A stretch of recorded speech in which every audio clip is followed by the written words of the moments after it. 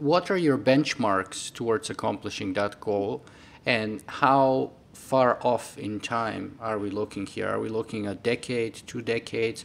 And which are the short-term goals that we need to meet so that we know that we're making progress? Okay. So some of the results that we've achieved so far is that we've put together a roadmap that contains information about what is required to do a substrate-independent mind, which are the different routes that you can take. There are a few major routes that you can approach it by. What projects or what sort of projects would provide the tools necessary to fulfill the requirements of any one of those particular routes, and then to connect with that the people who are working in those areas and to discover key pieces that are missing, parts that nobody's really paying enough attention to, and what needs to be done there. In the last year, there's been an increasing interest from high-profile people in neuroscience, such as Ed Boyden, to also look into brain circuitry and how would you replicate it and how would you acquire the data for that.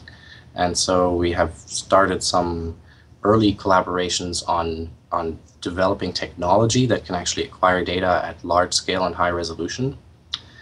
And it looks like this is giving us a very good picture, at least along one of the directions towards substrate-independent minds, namely the whole brain emulation approach, this very conservative approach, and what it needs in terms of structure and in terms of function, and then tools that can acquire the structure and tools that can acquire the functional characterization of components.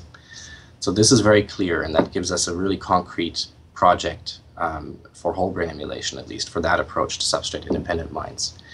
As far as milestones are concerned, we're still finishing up some of the fundamental literature so that we can put that out early in 2012. Then along 2012, I think it's time to do the first projects on the large-scale data acquisition from the functional characterization, for the functional characterization of components, because that part's been neglected somewhat. That's basically one of those key areas that needed more attention. Meanwhile, to also support the ongoing work by people like Ken Hayworth, who've been doing the structural side of things. And then hopefully after 2012, we should at least have a very early prototype that shows that the kind of tools we need are available in both of those parts, so structural and functional. And the hope is that knowing that and being able to demonstrate that it will spur the kind of investment that's necessary to build these on the scale and with the kind of precision that's necessary to get so much data, to get all this data that you would need out of a brain. Now, how long will that take to get to that final result? That's a really hard question, because it depends so much on the resources that you get. It depends so much on how much people invest and whether they, really put a lot of people on the job, or if a lot of scientists pick it up. So yeah, I've tried to display this on a graph that I showed during my H+ talk in Hong Kong recently, and it was a quick graph just to show that the connection between resources and when would it get done. And so I always hope that people will put in so many resources that it can get done within the next 20 years. But maybe I'm being optimistic, maybe not. We'll have to see. It's also therefore a matter of advocacy. It's a matter of telling people, look, this is a concrete project. This is not like, let's say you want to try life extension and you want to do it the biological route, and then very often somewhere someone says, oh, and to do this, we have to understand biology. They just kind of say that, understand biology. It's like, oh, wow, but that's a really big topic. Or even if you had a topic where it said we have to understand neuroscience, that would be really huge. But this isn't, because whole brain emulation is really conservative. It says we're assuming here that what we are is an emergent function of what's going on at the bottom level. And the bottom level we've studied for many years. We know, even though we don't have catalogs of everything that's there, we know how to get that data if we need it. We know that if we need a parameter about a certain type of synaptic channel, we know what kinds of tests to do to acquire that data. So what we need now are tools that can do this at large scale and high resolution. So it's a matter of applying our knowledge, our scientific knowledge about how neuroscience works at that level today, together with the engineering that is required to build the kinds of tools that can get that data. It's a data acquisition problem. It's not a huge scientific problem. It's not a maintenance problem. It's not how do you keep this car running forever or something like that. in that sense, it's very concrete, and it's about how many resources. So let me ask you about the detail to get a little bit deeper about what we do and what we don't know. Let's take me, for example, and let's see if this question will be outside of your field, but I suffer from migraine occasionally, and on some occasions it's pretty serious. So I've been to the doctor a couple of times. We've done fMRI scans and a couple of other tests, and so far they're clueless. They have no idea what could be the reason. You know, one theory was that I might have sinusitis, which turns out I don't.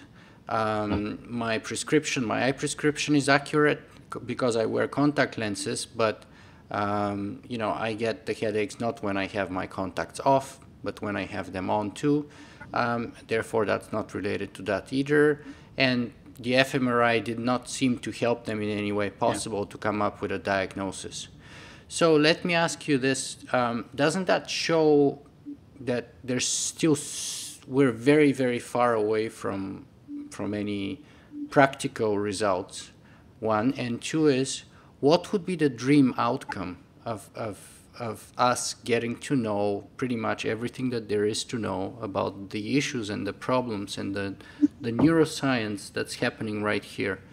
Yeah, I think that's another point that really needs to be made very clearly. One thing is to want to understand the brain fully.